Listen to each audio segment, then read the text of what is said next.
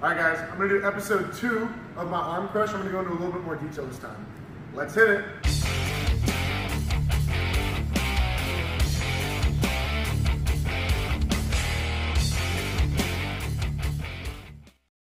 So the details for this, right? If he's got his hand on my shoulder or I have the underhook, right? So the first thing is I need his elbow line under my shoulder, right? So when I come in, I need this, or I need it over the shoulder. So my shoulder is under his elbow line so that I can start doing the arm crush. If his hand is out here and I start trying to crush it, see how his elbow is down like that? I can never lift it. So the first thing is I need my shoulder there. So if I get an underhook, I have to make sure that my underhook is deep. Now the second thing is, I don't want to back my head away to the hand.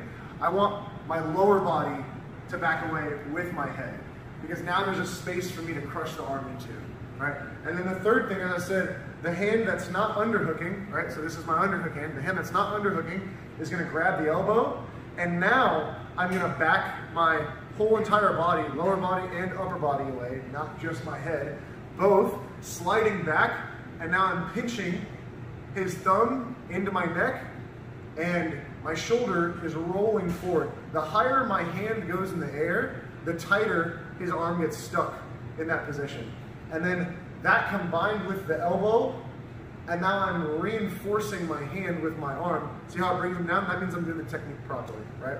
So one more time, I need an underhook, and then I need the far hand to grab the elbow itself, right? Here's the elbow bone. I need to grab the elbow itself, and then I'm backing my entire body with the lower body and all.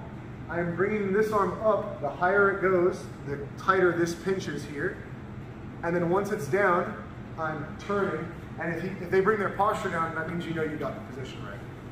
Right? So if Jordan does this to me, when I have my arm here, he's got the underhook, right?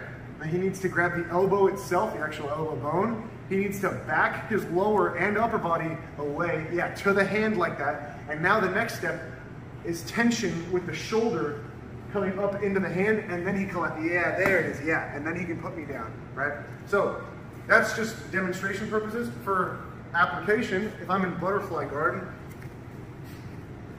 and I end up winning the underhook, now we're doing all the same stuff, and it'll all be at the same time. So I have my underhook, I have my shoulder under his elbow, I grab the actual elbow itself, my entire body scoots away, lower and upper, and now to create tension, my head pinches, my shoulder rolls forward, and now my arm reinforces my knuckles here, and now I can bring my knee up. And then all I gotta do is pull this into my body. Once I'm belly down, now I pull in, and there's the finish, right? So one more time from there, I get the underhook, I'm shoulder deep. I need to grab the elbow itself for control, right? What I don't want to do is just back up and let him turn this elbow downwards, not the other way. Yes, that's how everyone ends up getting out of this position. So as long as his elbow can't turn down, right? If I roll this elbow up and I back up to his wrist, he still can't pull his arm out. But if his elbow is facing down and I go like this, his arm's free. So that's why I say grab this elbow. So I have the underhook, I grab the elbow so he can't initially roll it, and now to make it stop from being rolling, my arm comes up. Now his arm is stuck. And now I can freely slide back, make this connection. My knee is coming on top of the shoulder as I belly down, and then I squeeze in for the finish. So when I'm in closed guard or butterfly, that's the version I use. I do grab the elbow, the other arm reinforces the hand. When I'm on top and I have the underhook, the far arm grabs the elbow, and for this one, this hand is just gonna reinforce my hand. Rather than the arm coming over, it's just gonna be the hand. And with his upper body pinned, when I'm in top side control or top mount, he won't be able to relieve pressure. Right now, he will be able to. So as I push in, see how his chest moves forward? When I've got pressure on him, he won't be able to do that to relieve the submission.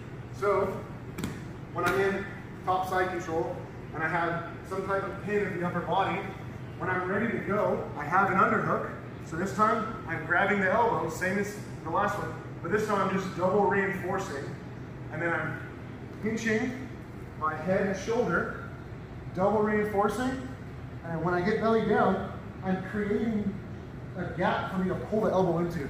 So I can't submit him when his arm is against my chest. So what I do is I post on my head, and now there's an area for me to pull his elbow into. So I have this entire area to pull his arm up to my chest. And as long as I have his elbow, and then I'm pinching this, right? If I don't pinch, he can roll his elbow, right? If I'm, yeah, like that. So when I'm down, my head and shoulder pinch, so his hand is stuck, and then I have 2 grips on this, and then all I do is lift up for the submission. And there's the tap. Very powerful submission, very hard to get away from. All coming from initially gripping the elbow, and then either reinforcing with the entire arm, or reinforcing with 2 hands and the belly down.